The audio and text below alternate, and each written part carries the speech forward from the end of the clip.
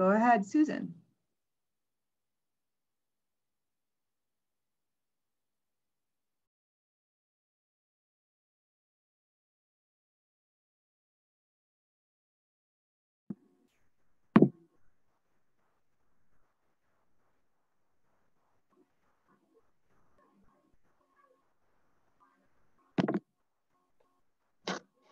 Sorry, it's taking a little bit longer than it normally does. We'll get there.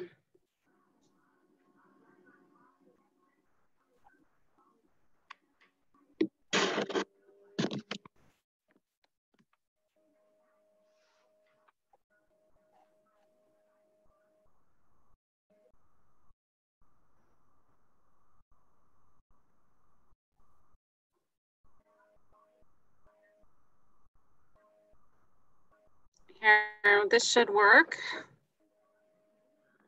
Give me a thumbs up if everybody hears and sees that. Thank you.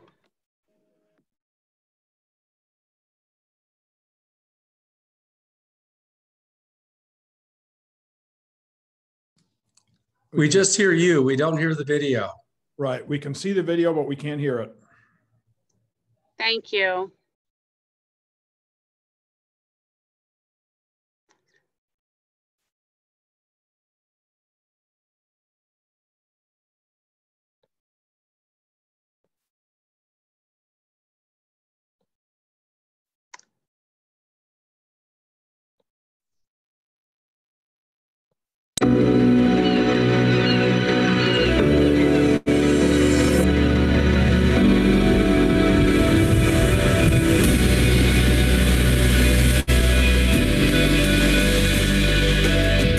Around the world, sea levels are on the rise. By the end of this century, hundreds of millions of people, more than the current population of the United States, could be displaced from their homes. In the Indian Ocean, in the South Pacific, and in the Caribbean, entire countries are under threat.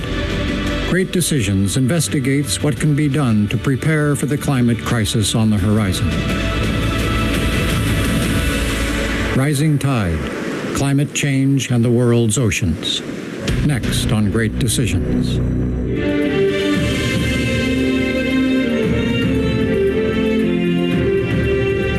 Great Decisions is produced by the Foreign Policy Association in association with Thomson Reuters. Funding for Great Decisions is provided by PricewaterhouseCoopers LLP and the Nelson B. Delavan Foundation. The iconic images of global climate change show the retreat of glaciers and the melting of the polar ice caps. But the reasons for sea level rise are diverse and complex. There are two major factors that contribute to rising sea levels. One is simply that warmer water takes up more volume. The second biggie is ice melting off land.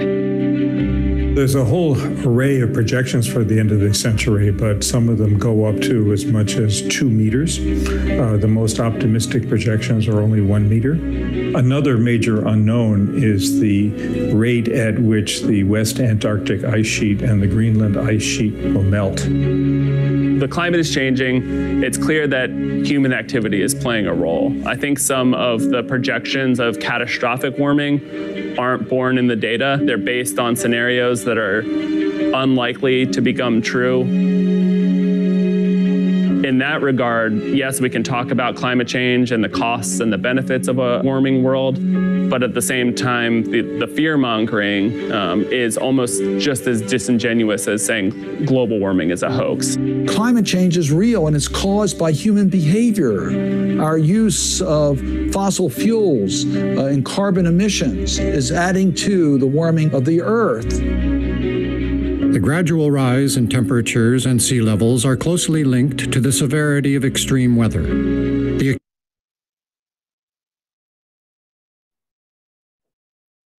everyone, I apologize.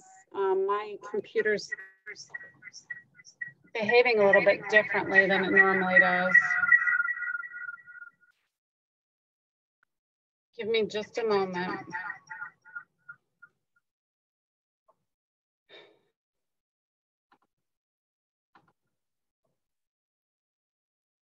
can try this one more time.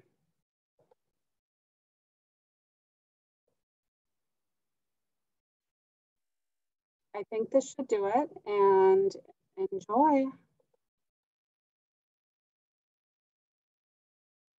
Accumulation of greenhouse gases in the atmosphere poses a global problem, which no one country can address alone. The Nobel laureate Bill Nordhaus has put forward some helpful figures. What he's identified is very clearly is that we've moved from a situation where temperatures have risen significantly more in the last few centuries than they did for the last 650,000 years. So the implication is that if we reduce or pivot some of these human-led activities, that you would therefore see a reduction in emissions, and therefore you would see at least a reduction in the degree to which the temperature around the world is actually rising.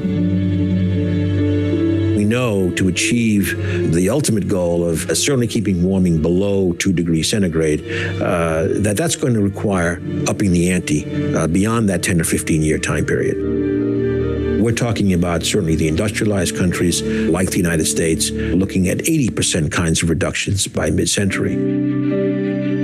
It's the consensus of the models in this area that a 2-degree target is, at this point, getting very, very difficult to meet, even with maximum efforts.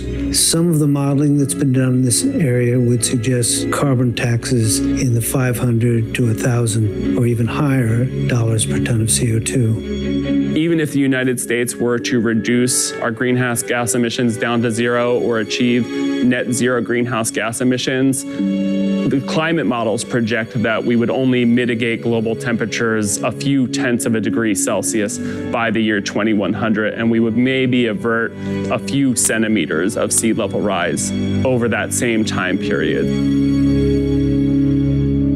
The Paris Agreement, negotiated by 196 countries in 2015, was intended to provide a framework for more ambitious global emissions reduction targets. In 2017, President Donald Trump announced the United States' intention to withdraw from the accord. What I think this administration saw is that the Paris Accord would have significant cost to the American economy in terms of the policies that would increase the cost of energy and drive out attempts to produce coal, oil, and natural gas in the United States and shift those activities elsewhere.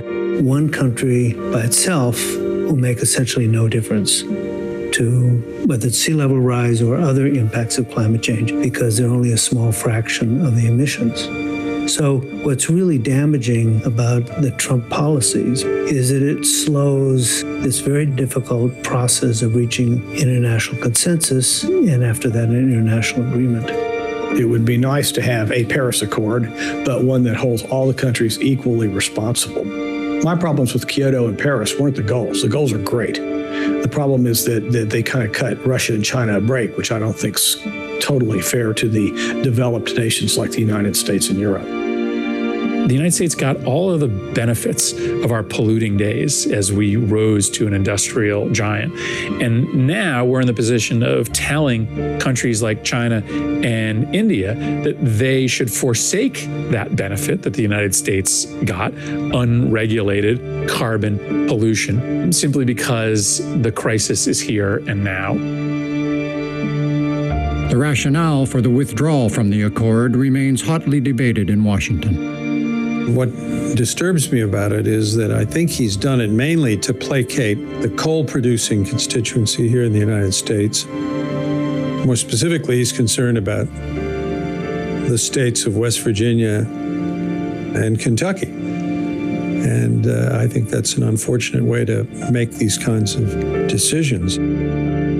I was in the White House Situation Room on the day after the withdrawal from the Paris Climate Accord happened. I take it as basically a box-checking exercise that was something that wasn't done with a lot of regard for the long-term consequences of future generations of our country or the planet. Domestic politics. There's no rational reason to withdraw from the Paris Agreement that every single other country in the world is in, other than the fact that Trump wanted to kind of provoke liberals, I guess, take a shot at Obama and signal to the fossil fuel industry that they're going to be able to do whatever they want is the worst kind of political calculation. Now, opinions among American legislators are divided about whether it makes sense for the United States to rejoin the Paris Agreement. You've got a whole range of ideologies here behind opposition to talking about climate change. You have the deniers or the hoaxers or whatever they call them. You have the people that agree that there is climate change, but they don't think man's had as much to do with it as the IPCC or the Intergovernmental Study suggest. And then there are people that agree that, man has had a role, and climate cycles probably have a role too, and we should address what we can. We can't stop climate cycles, but we can deal with man's part. The United States can't preach temperance from a bar stool. We can't tell the rest of the world to do something about climate when we ourselves have pulled out of the Paris Climate Agreement. The American public gets it. The polling shows that there's been a dramatic increase in the acceptance of climate change being real and the need to do something about it. The problem really is in the White House, where the president refuses to accept the science and to accept the responsibility of dealing with the consequences of what the science is telling us. For the Earth's lowest-lying countries, the problems posed by climate change are more urgent. The largest number of people vulnerable to climate migration is in Bangladesh. It's a very low-lying country. There are tens of millions of people who are in real danger of having to move, particularly given the political and ethnic and religious tensions in that part of the world. Whether and how dramatic this is going to be, no one can be absolutely certain. But I think there's some countries, the smaller ones, like some of these South Pacific islands, have actually thought about, maybe we have to move quite a bit of our assets to some other part of the world, and there might be a time when our populations would actually have to be transplanted. Several nations in the South Pacific have already chosen to evacuate islands that are facing particularly grave threats. Governments have already relocated entire populations within their national borders. So governments in both the Pacific and the Caribbean have already relocated communities into areas that are safer for them to live. In most of the small island states that are endangered by sea level rise, there is not overt discussion of moving, of fleeing. It tends to be politically unacceptable in those countries. They really want to stay where they've been for thousands of years. As the sea levels rise, low-lying nations face difficult choices about how to prepare. Some countries, like Kiribati, are already making plans to relocate their populations. Kiribati, which is a Pacific country, has already purchased land in Fiji with the idea of relocating its entire population. Dominica, which is a Caribbean island, pledged to become the first climate-resilient nation in the world after it was devastated by Hurricane Maria in 2017. And it's planning to take massive infrastructural changes like elevating bridges, burying utility cables.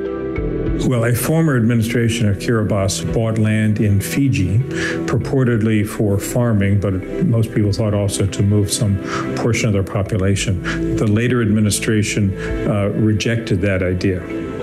But Kiribati is one of the countries that is in most danger of being submerged eventually as a result of climate change. Other countries favor a different approach, using engineering to fight back against rising seas. This approach often requires significant investment. There are two basic strategies to the rising seas. One is protect, and the other is retreat. So, for example, if you have a very large city, such as New York, extremely valuable, lots of valuable real estate, it would be unthinkable for us to let New York just gradually become inundated. So I think for New York, you'd say, well, let's figure out a way to protect it by seawalls and barriers and the various kinds of mechanisms to do them. You had a tremendous flood in 1953 in the Netherlands that killed over 2,000 people. Over over 30,000 animals, inundated nearly 10% of the entire country. And so you will hear people say, well, you know, the Netherlands has spent over $50 billion since 1953 in order to address North Sea and other flood-related issues. And that's certainly a tremendous amount of money over a 60-plus year period of time. But for the Dutch, it's a matter of national survival.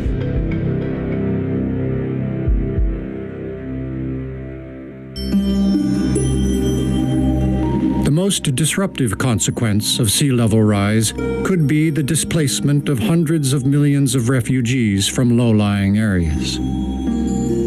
Almost no countries have agreed to take in people who are displaced by climate change. There are a few very small bilateral agreements that provide for that. When most people think of islands and the impacts that climate change will have on islands and low-lying nations, they think that these countries will be completely submerged underwater. But long before that happens, many islands will become uninhabitable because of other effects of sea level rise. So, for example, sea level rise causes saltwater intrusion, it causes soil salinization, and this affects people's access to fresh water and to food. Local political infrastructures are simply not ready for the very quick tsunami of population migration that comes as the land that they can farm changes literally under their feet. Currently, international law does not offer any recognized status to those who are forced to leave their homes on account of climate change. Because we succeeded after World War II in defining a refugee in the 1951 Convention. Revising that, opening up the rights of asylum, of refugee status, is going to be a real challenge. The international community has made strides to try to address this problem. Recently, almost 200 countries adopted the Global Compact for Safe, Orderly, and Regular Migration. And this compact is the first international agreement on migration and recognizes that climate change is a reason that people move, and that as a global community, we need to be addressing this issue. The great point that I would make is that in the attempt to try to address those who are forced to flee their country as a result of climate change, we don't end up undermining the position of those who are forced to flee as a result of violence or political conflict. There's quite a debate about whether the definition of refugee should be changed. One grounds for opposition to it is that the number of people who are displaced by climate change would overwhelm the system. It's far more than the number of people who are displaced by what's conventionally thought of as persecution. While vulnerable populations in poorer countries will feel severe impacts from climate change first, advanced economies are not immune to the effects. The United States is probably the most heavily affected by large storms of any large country. Hurricanes are generated by warm water, and they're fed by warm water. As the water gets warmer, then you're likely to have more severe hurricanes, and that means more intense hurricanes. Many advanced economies have coastal communities and cities. New York, for example, is a coastal city. In the US, scientists report that over 300,000 homes valued at collectively over $100 billion are at risk of being completely flooded by 2045. I mean, if you pick the same level of protection that the Dutch have out of necessity, it's $50 billion for every 250 miles of coastline. Another thing we can do is look at some of the resiliency infrastructure ideas that are being talked about, like deep injection wells, berms, seawalls, things like that. They're trying some of that in Miami Beach right now to deal with the rising sea levels. There are calls to look beyond renewable energy sources to address the problem more quickly, as the cost of inaction to global productivity could be daunting.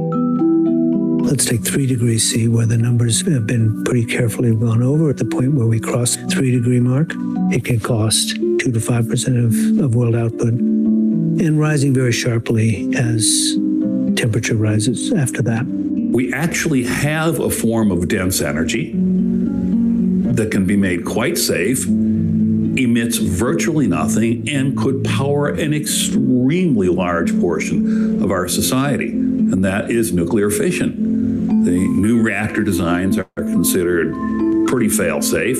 If people fear global warming, but somehow fear nuclear power more, I question their seriousness on the issue. There's no mention of something like nuclear power, which is by far the largest source of emissions-free electricity that we have on this planet and can provide a lot of baseload power. And one would think that if you are really worried about the existential threat that climate change could pose, you would want to build all the nuclear you can get. Some experts have argued that the ongoing migration crises in Europe and the Western Hemisphere are opportunities for richer nations to learn how to manage the even larger flows of migrants that climate change might trigger.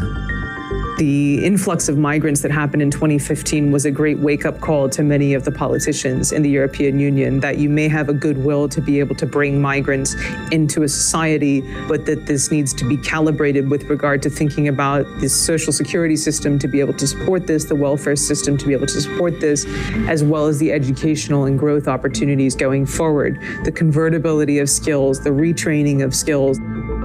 The lessons are not yet being learned. There is an enormous temptation on the part of the richer countries to ignore problems until they are overwhelming. And all of our experience at the International Rescue Committee is that the sooner you address the position of refugees, the sooner you integrate them into society, the greater their chances of success. Think of the strengthening of Orban's government in Hungary. Think of the strengthening of right-wing parties in France. And think, of course, of Brexit, all driven heavily by, not just, but heavily by migration concerns. So we've entered a period of political populist pushback against refugees and migrants. And the politics of all of this is very challenging.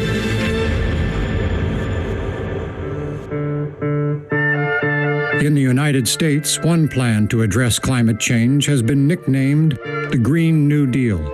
The Green New Deal is a set of principles and a resolution. It's not a bill, and it's 4 basic points when it comes to energy.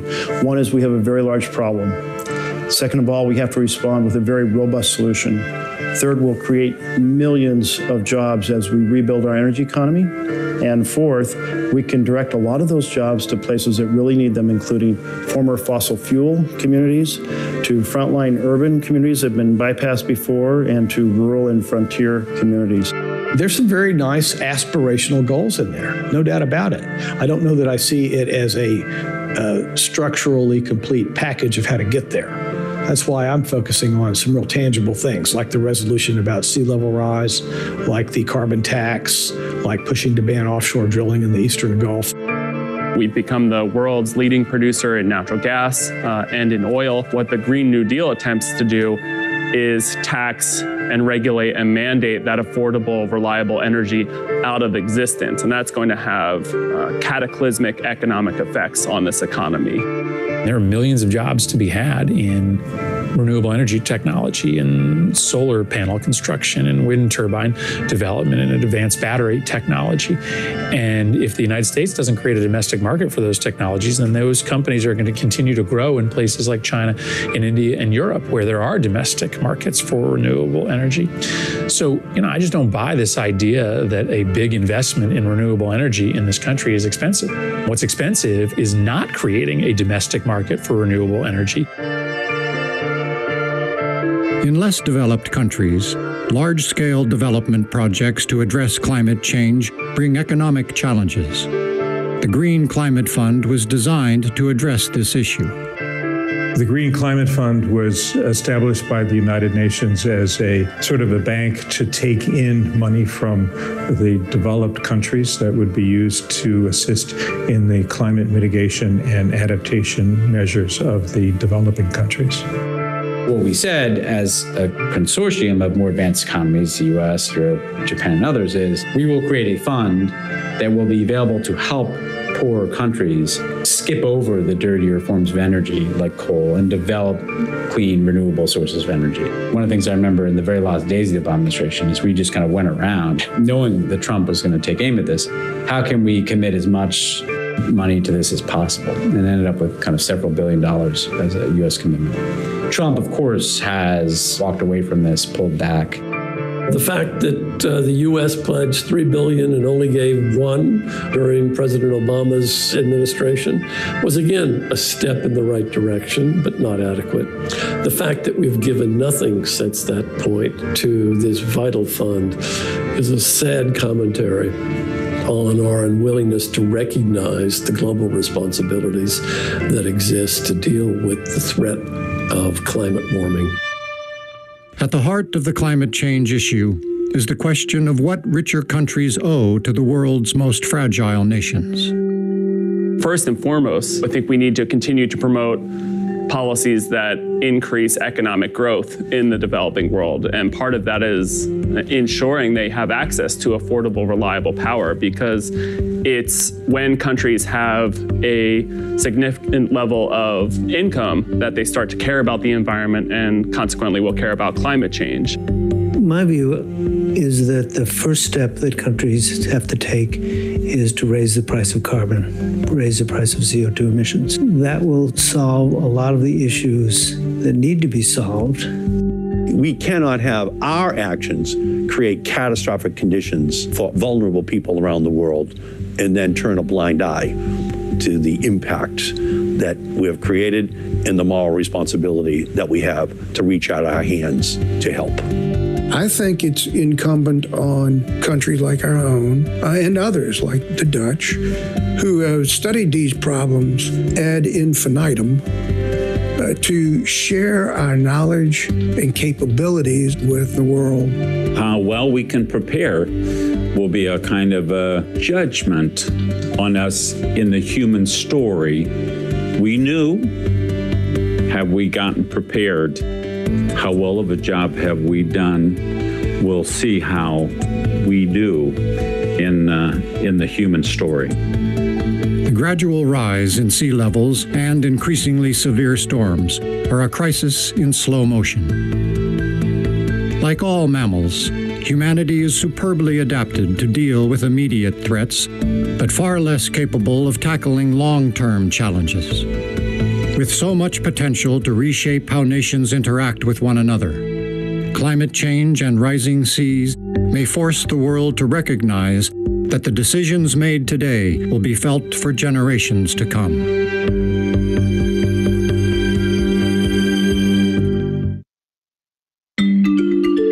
Great Decisions is America's largest discussion.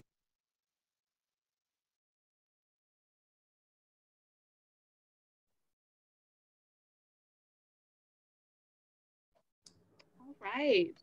Well, Mr. Travis Williams, we'll turn it over to you for some commentary on that video. Wonderful, thank you. So one thing I wanted to do before we kind of open up for any kind of discussion is I have something I'm going to share with you. So I'm going to share my screen so I can show you a few things. So if you're interested in kind of following some of the more factual details on this topic, I think that's one of the problems, and I shared this the last time I spoke to HASP on the climate crisis, is that there's a lot of information that gets thrown out there, and it gets thrown out there typically in probably what I would say is the most inappropriate way possible, and that's by politicizing it and stacking one faction of individuals versus another, one country against another. And the reality to the climate issue is it's one of these things that all of us have to play a role in. And it's kind of a moral responsibility that we have. So as human beings, if we're going to accept our moral obligation as a human and as a resident of this planet, then you're kind of obligated to try to do the right thing on behalf of the planet. And I think probably most people would agree with me on that. So if we can all stand in that space and then start to work off of the same kind of factual information, we can get ourselves in a much better spot to have this kind of a conversation. So if you go I'm just going to share this website. You can check it out on your own if you're interested, but climate.gov, which is part of NOAA's, our National Oceanic and Atmospheric Administration. So this is part of the United States government. It produces this information. For years, data was collected manually. Now it's mostly collected via satellites and other technological advances. But this dashboard piece that's kind of at the bottom of this is just, it's really interesting. And I think it helps back up a lot of what you just heard. So I want to just share a few of these with you and step through them quick. But if we look at kind of the global temperature, so if you look at this graph, you can see it goes all the way back to 1870. And on the right-hand axis, it's 2020. And the average temp is kind of this line through the middle, the historical average temperature. And then you can see blue is when it dips below that, red is when it jumps above it. And, you know, just factually speaking, we are seeing ourselves in this trend. So if it doesn't, when we talk about warming, global warming or seeing warming, it doesn't necessarily mean that every single part of the globe is warming at the same rate or experiencing the same type of warming going on. It just means that that average temperature across the entire planet is going up. So that graph really kind of gives you that information. Another one that's really important, you heard a lot in that video about CO2 and whether we should tax it and the impact that it's having. So carbon does a lot of things. One of the issues that it creates is this warming effect in the atmosphere. And if you look at this graph, you can see just, I mean, literally in just the last few years, I believe it's in the last 40 to 50 years, it has skyrocketed. It has gone from what was under 300, it's like 280 parts per billion, and it's jumped all the way to 409 right now. So that's just another a graphic, you know, again, factually, we're seeing that is going up. And then the other one that I wanted to share is we heard a lot on the rising sea level. So if you click on the bottom here, you can get these different charts. And one of the things that we're seeing is that they mentioned this, but we're seeing about a 3.5 inch rise in sea level over the last, 30 years. And if you look at this graph, they've got it plotted. They start to show you in the dark blue here when they changed ways that they're measuring it. But it's definitely on the increase, and we're seeing communities go underwater. I've had the privilege of being in places in the Arctic where there's communities that were built on sand spits that go out into the ocean, and their indigenous tribes have lived there for 1,000 years because they couldn't live in the tundra and other places that was frozen and inhospitable. And now these communities, I've actually, witnessed them. I've stood on the shores where they live, and they're having to move because of that. And so you'll see a lot of this nuisance flooding. I wanted to just share this photo, but that's something that we've got a lot of evidence of, and they mentioned it in the video. So the communities like in Miami and stuff are seeing these frequent floodings every time the tide rises up higher and higher. I'm also going to give you a flip to this conversation as we talk about this. This graphic is one that I have torn feelings on when I see this stuff. So, I want to be transparent with you, and you can easily get that fear mongering going by showing people graphics and saying, well, the glaciers are melting, so that's the evidence. And that's a little bit of a dangerous conversation to have scientifically, because when you look at glacier history, we had an ice age that produced a significant amount of glaciers. In fact, the entire state of Michigan was basically covered by glaciers. So we have the Great Lakes.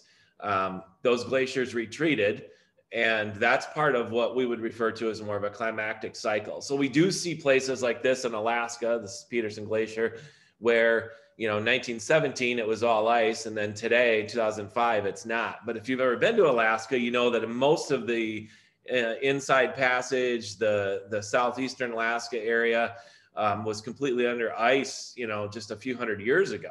So it is changing drastically there. That's not necessarily all driven by climate change. That's not me telling you climate change isn't real. I believe climate change does exist, but I think we have to be careful when we start throwing facts and information out there. And so I just wanted to share that as well, kind of on the other side of it. But here's the type of fact that I think is important.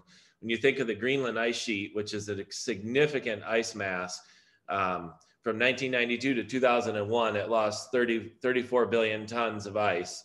And from 2012 to 16, in a 5-year period, it lost 247 billion tons of ice. So those are the kind of metrics that I think we got to make sure we're all looking at when we're having these conversations. So you can see data that says that, you know, the world is getting warmer, that we are seeing an increase in carbon, and we are also seeing, you know, the reduction in ice in places. We're seeing sea level rising. And those are facts that we need to stand on as we have these conversations with one another, and not just blanket kind of make observations that, well, this changed, therefore this is happening. Because there are going to be summers that are warmer than others. You're going to see cold spells and warm spells, and that doesn't dispel the fact that the climate is actually changing. So I'd recommend, if you're really interested in data, to check out climate.gov and kind of click through these dashboards and see what you can, kind of learn yourself in there. Lots of good information. And again, I would just really highly recommend standing on facts as you're having those conversations. So, if you don't know who I am a Hope College graduate, and I have lived in this community since graduated from Hope. I have a degree in biology, environmental science, and spent most of my career since leaving Hope working here with the ODC Network, where I spend more time now running a nonprofit and not using the science necessarily, and doing the nature thing that I once did. But I do travel quite extensively, and I am a member of the strategic development team for the community energy plan for the City of Holland. Our organization has a contract with the City of Holland to offer sustainability education. We have someone on staff that manages that for us. And so I would say I have a little knowledge in this area, and I'd be happy to try to answer questions, or we can start to facilitate some conversation on this from here. So.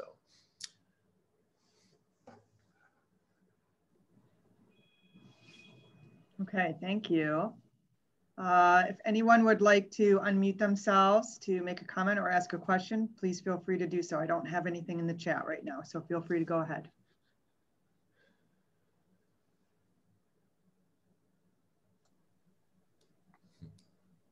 I would say that I thought carbon dioxide is a good thing, because that's what trees produce and stuff like that. So when that goes up, why is that a bad thing?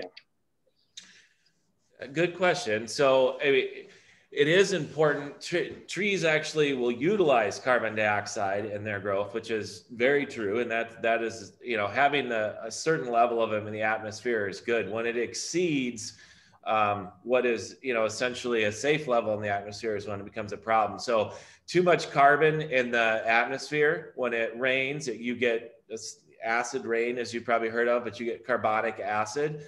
And when the carbon levels creating carbonic acid in the water falls into the oceans, there's huge impacts there, because what that does is affects the ability for invertebrate organisms that make shells, like even different crustaceans, coral.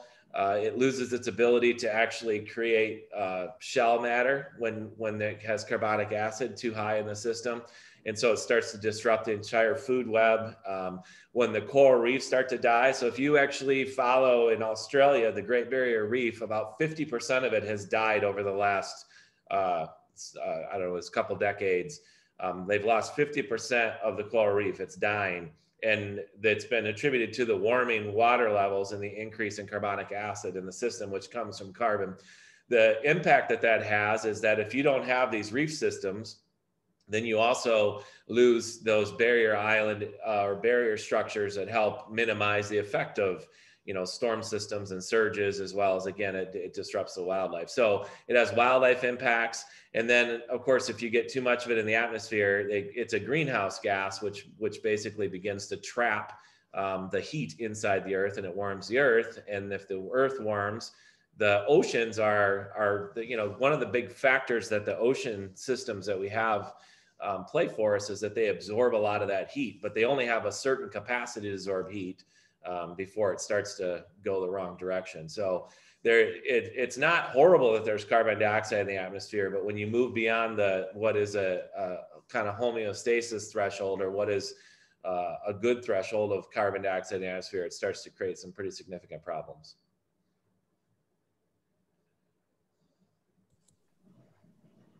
Thank you. Anyone else? I was wondering what your opinion is on the carbon tax. Yeah, I would have to be honest with you and tell you that I'm not an economist, so I don't have a really strong opinion on that, but I think it may have to play a factor into this if we're going to meet long-term goals. But right now, what you're seeing a lot of is companies they're buying what's called offsets.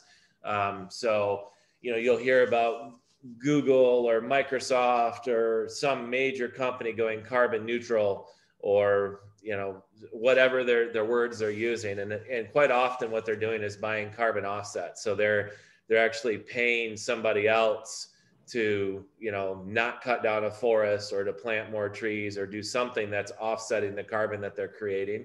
I think the carbon tax idea is an interesting one, but it obviously comes with significant ramifications too. So you can put a carbon tax on a community, but you look at like Holland, where a significant amount of our energy consumption here is the biggest amount is taken in by our industrial community. So we have the Hayworths, the Gentexes, the Herman Millers, all these great companies that we have that make our community wonderful and invest in our community and provide all these jobs. They're the ones that would have to be paying this carbon tax. And so there is a possibility that has a negative impact, economically, if that has to happen. Now, and then the flip side of that coin is, but does that drive them to implement more sustainable practices? Sure it does, but you cannot run Hayworth or Gentex or any major company on solar panels.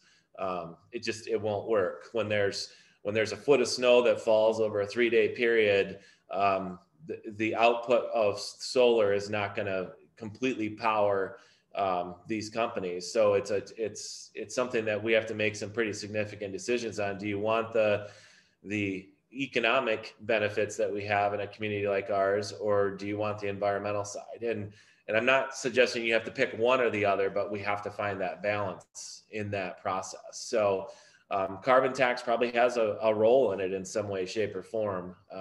But again, I'm not an economist, so I don't want to sit here and try to pretend like I can give you the mathematical ups and downs of that. Thanks, Travis. Linda Winkleman, go ahead and unmute yourself. Okay, hi. What about that in the pandemic when the whole world went quiet, and then we had that big graph where the whole, everything the smog disappeared, all the industries went down. It was international. You could see the heat temperature change. We can't, of course, continue that, but is there a location is there a site that continues to monitor that and show us data, what the changes were before, after, and now, before, during, and now after? Is there a location I could go to find more information on that? That's a good question. I don't know of any location where you can go and find that. I'm sure somebody's monitoring. It's like a NASA thing? I mean, is it that global? If you dig into those NASA sites, you probably can find more information on that. There might be more stuff than what I just showed you a few minutes ago on that. But it is really true. We saw that same thing happen in 2000 and was it 2001 when 9/11 happened, and they shut down air traffic for a week or whatever it was.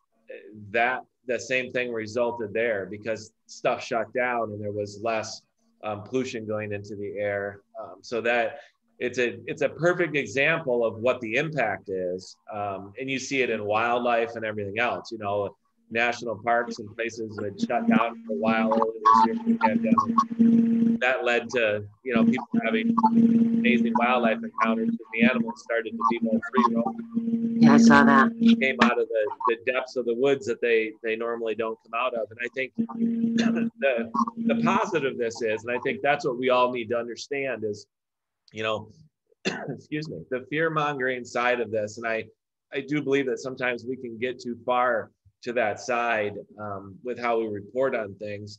And it's not that it's necessarily unjustified always, but what I think is important for us to keep in mind is there is a lot of hope out there. This isn't all just doom and gloom, because we have evidence of that, as you just illustrated. You shut down things for a month and all of a sudden you see significant changes. You know, Mother Nature and the environment is pretty resilient, and if we take care of it and are responsible with it, it can adjust itself.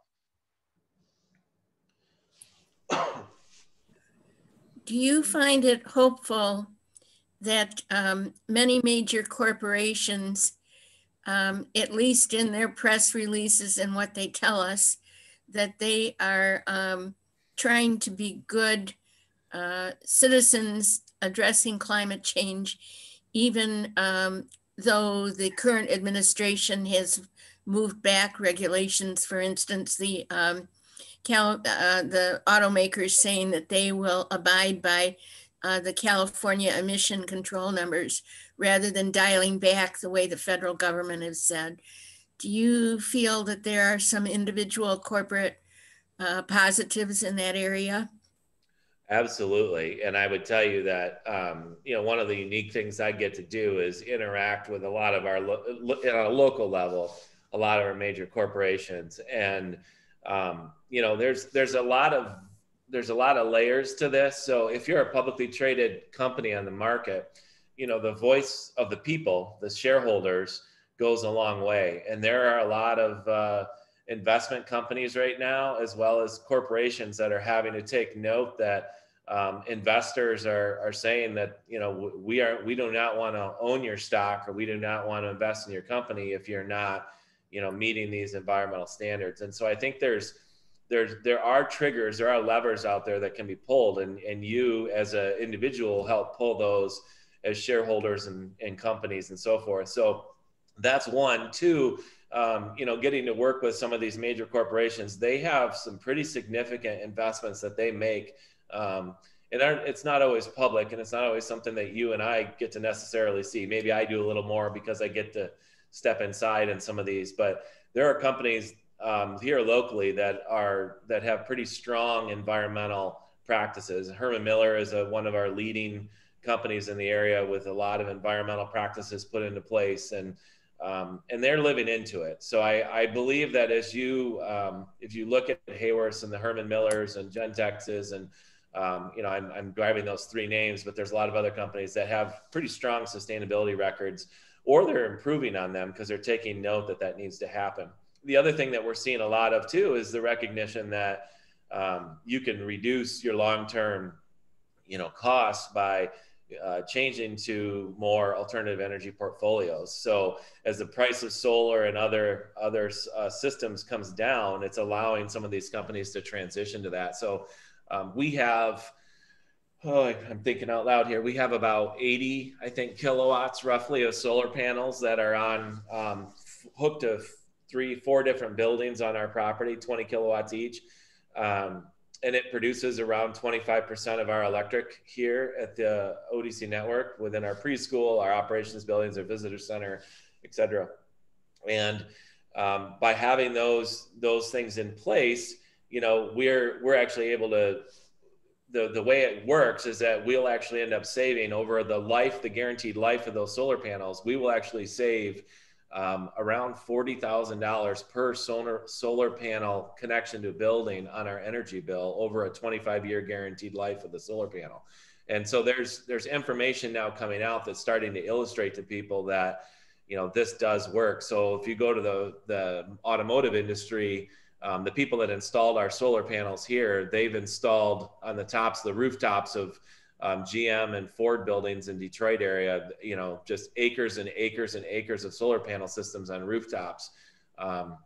So I think it is important for us to recognize that although you don't read about that in the paper every day, these companies are making these shifts. A lot of the coal plants and things are coming offline. They're being replaced with alternative sources. And they talked about that in the video as well. And I think as these companies have to make these decisions and make changes, I think you'll see more and more of that happening. But we also have to understand that, again, Ford, GM, Hayworth, Herman Miller, Gentex, pick any company you want that's large, like they need energy to end up to do what they're doing. And so we have to make sure that that is being provided to them. There's the LG Chem plant here in Holland announced, I'm not going to get my numbers exactly right on this, but they're doing like doubling the size of their facility here in Holland. It's going to double the number of jobs that are offered and everything else to make batteries for vehicles and things like that. So all sounds great, but guess what? That's going to come with them needing more energy usage in order to function. So again, trade-offs. Do we want the jobs? Do we want the energy? Do we want the battery systems? Do we want all that? Then it's going to take some place that LG Chem or some battery company has to exist to make those batteries. And that comes with using energy. So those balances are really important.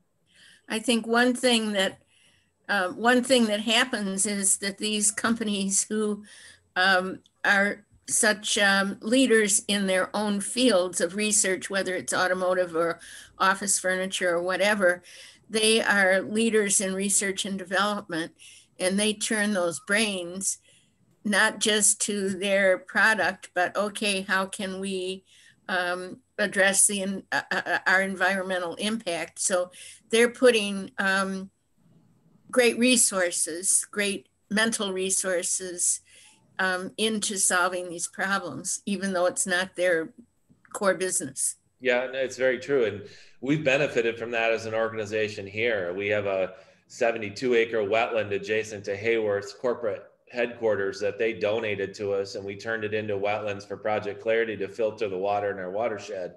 You know, they didn't have to do that, but they donated that to us. They made a significant donation to Project Clarity to invest in that. That's a water quality related investment, but again, they do that. And if you look at a lot of these companies, they have zero landfill. You know, their waste is all recycled back out. So there are positive things that are happening. It doesn't mean that we're in a great spot or that we can pause, but I think it's just important that we don't think that everything is just absolutely doom and gloom as we walk through this.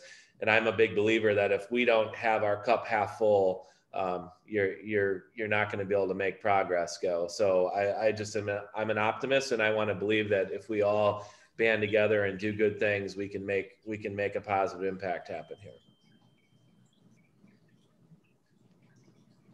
Do you have knowledge of any data that's been taken down from climate.gov in recent years and months?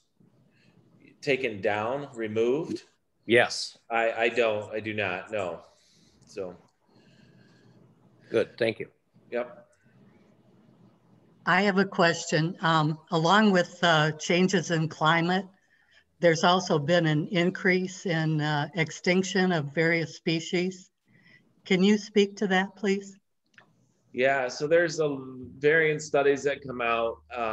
These studies typically are using, assumptive models based on data collection. But with the climatic changes, what we're seeing worldwide is there's an estimate that's around 40% of our wildlife populations have declined.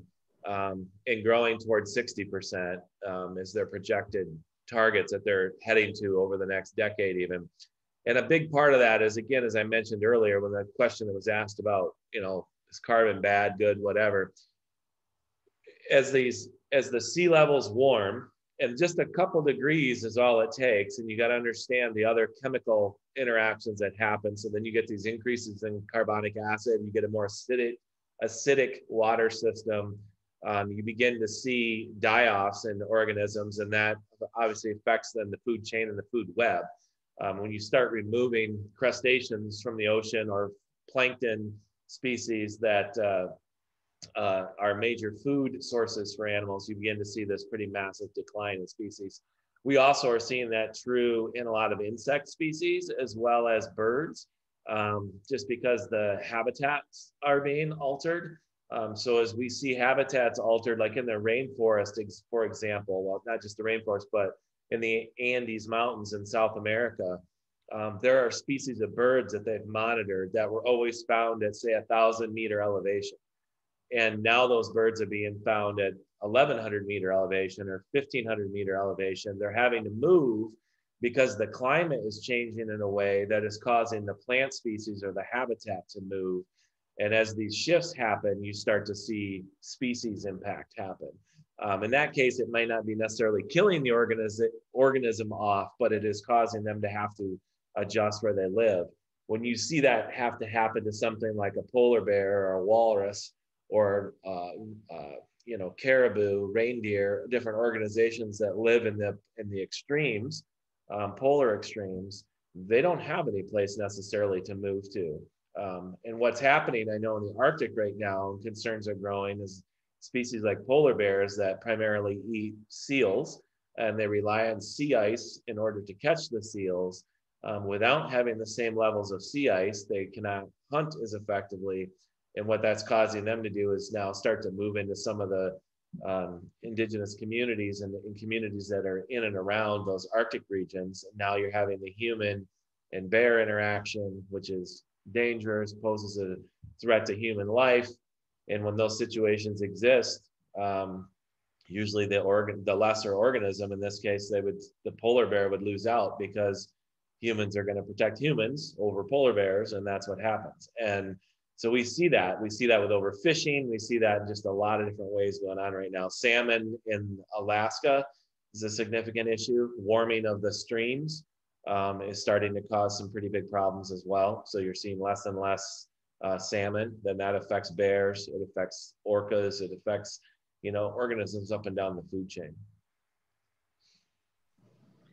Thank you, Travis. I have a question that came in the chat that says, realizing that the need for change is a given, what is something that you would recommend each person do to stretch our collective comfort zone and support the actions of corporations?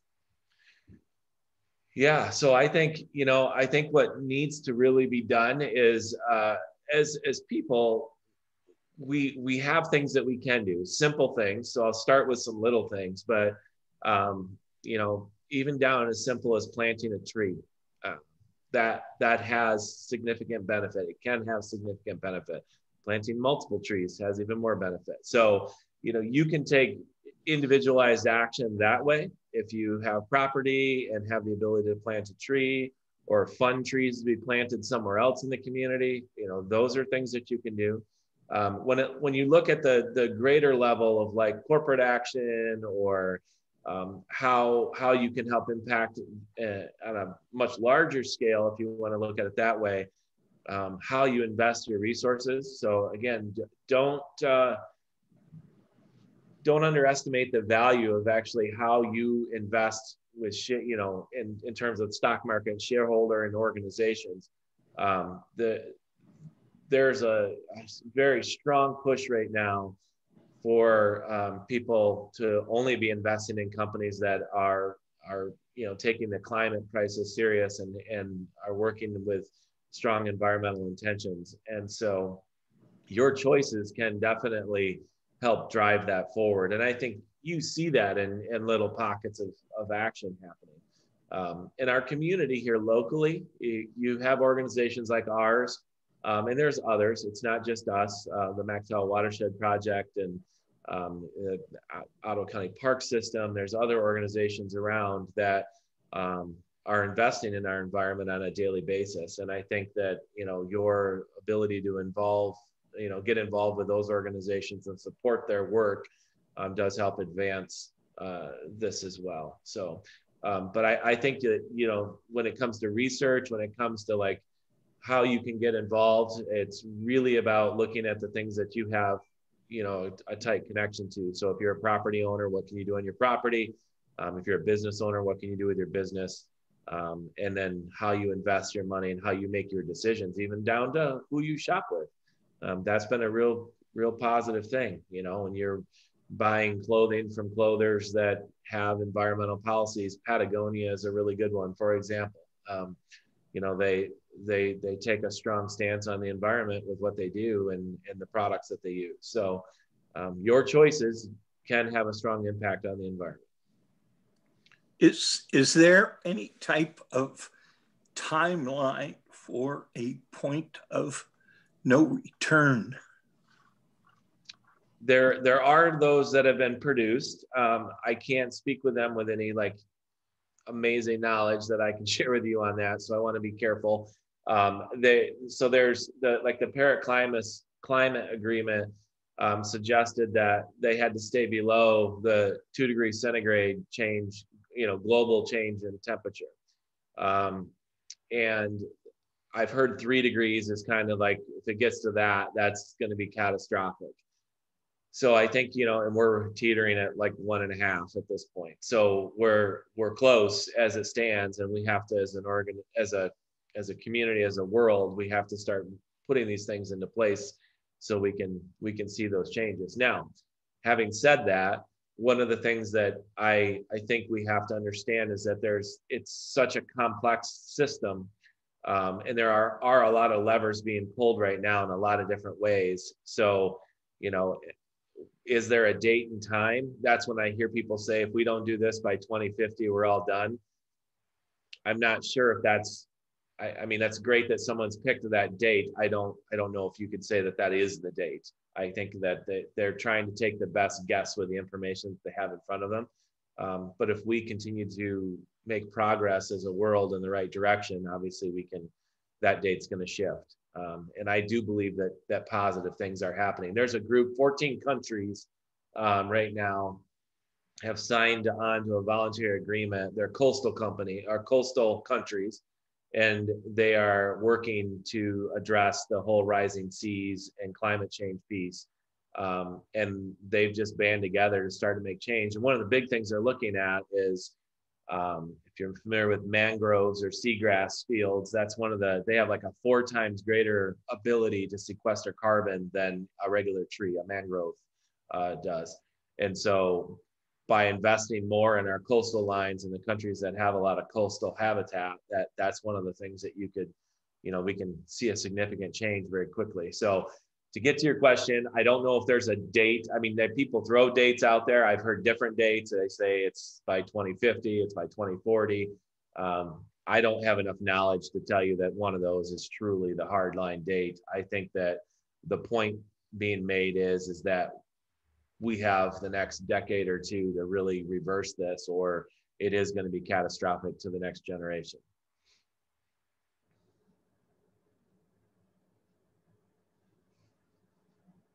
Sorry, I was muted. Related to what we were talking about a few minutes ago, do you know if there's an easy place to access a list of corporations that are taking climate change seriously and that we can invest in? I know that, like, you know, Unilever and Tesla and Patagonia are on that list, but do you know of a spot where there's a kind of top 50 or something? I don't have something I can give you directly right now. I'm sure a little Googling, we could find something.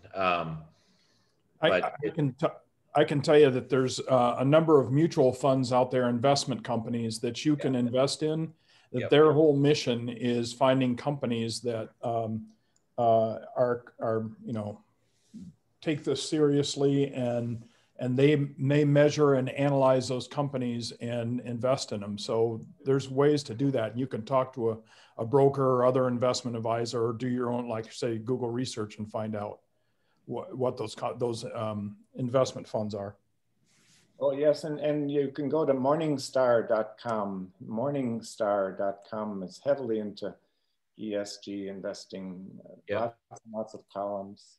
So there's I believe it's Blackwater is one of the largest investment companies, or is the largest investment company in the world. And they announced earlier, it might've been this year, that they announced that they will no longer, you know, share, you know, sell shares or interact with the companies that do not have a climate plan and an environmental focus in their corporate portfolio. So, you know, there's people that are out, that's the kind of stuff that's going to really get changed, right? Because if all of a sudden the biggest investing companies in the world are saying, well, we aren't going to invest with you unless you're doing, you know, environmentally appropriate activity, then that's what really wakes people up and changes things. So. There's a comment that one of our members really enjoyed Climate Justice, the book by Mary Robinson, and she's asking if you have a current favorite book on climate. I don't really have a favorite one on climate. I'll be honest, I haven't read like a ton of books on climate itself. So I got to be honest about that. I read a lot of science journals and things like that. So that's more where I get my information from. Okay, and then I have another question, kind of a long one here. How can we deal with both research and new developments that have been financed by corporate interest, where before the new products can be implemented, the research is bought up and either shelved or taken away by patents? Solar research and development is a prime example, along with other energy developments. Yeah, I don't know if I have a good answer to that question. You know, maybe somebody else has something they'd like to share on that. It clearly happens. Stuff happens all the time like that. I think that there's the resiliency of really good quality products and opportunity out there keeps driving it. Like right now, solar is a hot thing, and it is the price of it has come down, and the demand has gone way up, and you know, it certainly has people that are out against it because it obviously goes against the fossil fuel and industry and so forth. So I think that's just an ongoing thing, and that's part of us, you know, as humans and as people who are working and buying products and existing in our world.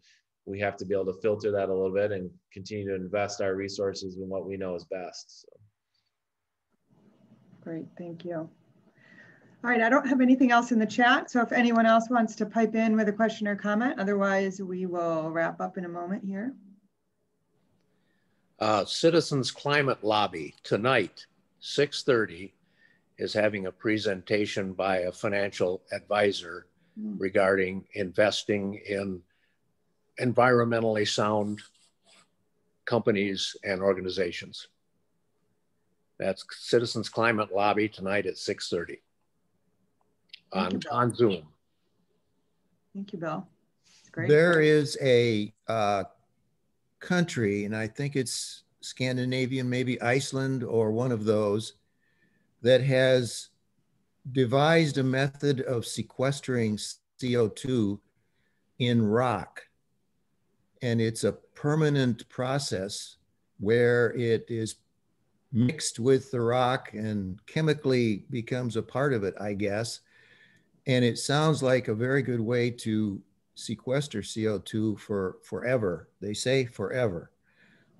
Between that and a plan to stop using the existing sequestered CO2, such as the coal and oil and gas, are the two ways that to me seem like the only ways to get to a stable CO2 situation. I think there's a ton of merit in what you just said. I would add to that, though, that one of the greatest things that we could do, that we do control, and it obviously this is not an easy thing. This is complicated, but preservation of forest, rainforests, and land also can have a significant impact on that. One of the negatives that's going on right now is we are clear cutting rainforests around the globe, which is one of our primary ways that we've been dealing with sequestering that, you know, and it's been our big lung filter for our world. And we have to stop doing that. And we have to start finding ways to preserve and protect that. So the more we can create these protected areas on the planet as well, is critical. And you heard that a little bit in the video when they talk about, like, you know, the United States is a industrially developed country, and we've been for a few hundred years at, you know, aggressively developing our country, and not necessarily all of it, but in a lot of places that for financial gain and for just, you know, our whole civilization's growth and gain. Now these other countries are starting to do it, Brazil, other places, but they're clear cutting the rainforest to do it. And, you know, we're all yelling, stop, you can't do that. And that's a conundrum for them, because they're like, well, you guys cut stuff down and, you know, built society, and now you're telling us we can't. And I think we have to figure out a way to support that from a global perspective, and understand that that it's going to have a give and a take to it, and that's something that's going to be tricky to work out. But there was a study produced, and I can't remember where it came from now. I used it in my presentation I did for HASP the other few months back, but that showed that scientists have identified several key locations around the globe that if we were to stop and reverse the deforestation and removal of it and preserve it, that it itself could have one of the most significant impacts on long-term climate change. But Travis, why are they cutting down the rainforest? On an individual level, if we could reduce the amount of beef that we were eating, then they would reduce the amount of rainforest that they cut down to raise beef. There's no doubt about it. Yep, they are. I've spent many different trips in Ecuador, and oil is a major export for Ecuador, and they clear cut parts of the rainforest to get to the oil. And you know, in Brazil, it's farming, it's agriculture, it's grazing. I mean, there's so many different aspects to this that cause it, and it's our own human behavior that leads to it, without question. A number of years ago, and I didn't pay attention at the time, but in Holland, there was a carbon sequestering project going on. And then I think Holland City decided not to do that and to go ahead and build our new plant and utilize natural gas. Why? And I didn't fully understand just from the reports, because I didn't go to the meetings or anything. Why was that idea of sequestering carbon in the limestone, et cetera, or was there not limestone there, beneath Holland City? Yeah, I don't know a lot about that. My memory recalls, and some of the things I've heard about it, was just the cost effectiveness of it was just so much more that they didn't go down that road. I believe that's what it was. But what was the idea, to sequester carbon in limestones? Was that part of it or not? Am I wrong? Well, I don't have a good answer. I don't want to try to answer that because I'm not exactly sure what it was. I think they looked at sequestering as one of the options in the grand energy plan, but it was not something that they could, was financially feasible or determined that at the time. So okay, thank you. The country that is sequestering or studying sequestering in this special stone, it was a specific kind of stone. It wasn't limestone, and it was touted as a permanent process. So limestone may not be permanent, but also there's another form of energy which you don't hear much about, and that is fusion. It seems to me with this climate problem that there should be a lot of investment going on with fusion as a potential means of providing energy. I don't know why that is. I think it's mostly that people don't want it in their backyard. That's right or wrong. That's the response that you get. I would agree with you that there's some pretty significant opportunity there, but. Well, this is different than fission. It's fusion. It produces water or something similar, some benign thing. And it's the same kind of process that fuels the sun. And it's hard to do. That's why it's not been done yet. But progress is being made. And it seems like with perhaps more investment, more progress could be made.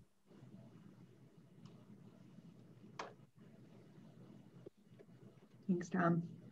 To what extent does the rising water, climate change affect the rising waters on Lake Michigan? Well, the rising waters largely on Lake Michigan are driven, so if we have a wetter climate, if our climate gets more wet, that obviously has an impact. Most of the rising water levels of the Great Lakes are driven by the upper Great Lake Basin stuff. So it's what goes on in Lake Superior that affects what goes on in Lake Michigan and Lake Huron because it drains down.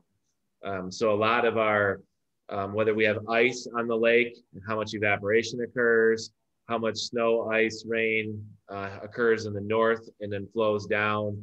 And then also here, it's certainly rainfall here locally or snowmelt here locally draining into the lake all has an impact on that, but it's multiple factors. So it's ice cover, and when the lake is not frozen all winter long and you have a significant amount of wind, you actually get a really significant amount of evaporation.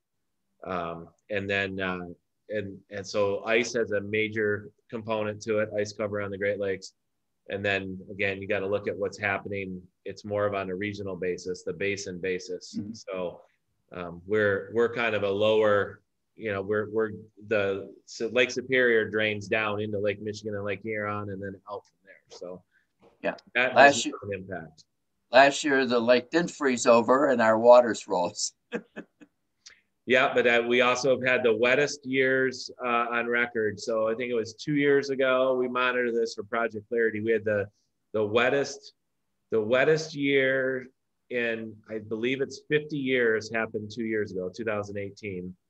Last year was a pretty wet year. It was in the top 2 or 3 of the last 50 years as well. So those things have impact as well. But again, it also, if you have significant snow, ice, water runoff coming from the upper basin, it fills the lower basin. So that does impact us as well. And it cycles. So when we have really heavy winters, then you get more runoff and you have more water. We've had years where the lake doesn't freeze over at all as well. And then you don't have the water rise as much. It's complex. It's not just one thing. It's not, it rained and therefore we have more water. I guess that'd be the message there. Okay. Well, Travis, I want to thank you for being with us today again, twice in this semester. We appreciate it. We appreciate your insight and knowledge and certainly your commitment to Holland and our greater community and all of these efforts. So thank you so much. Love everyone. Let's give Travis a Zoom hand here. Thank you so much.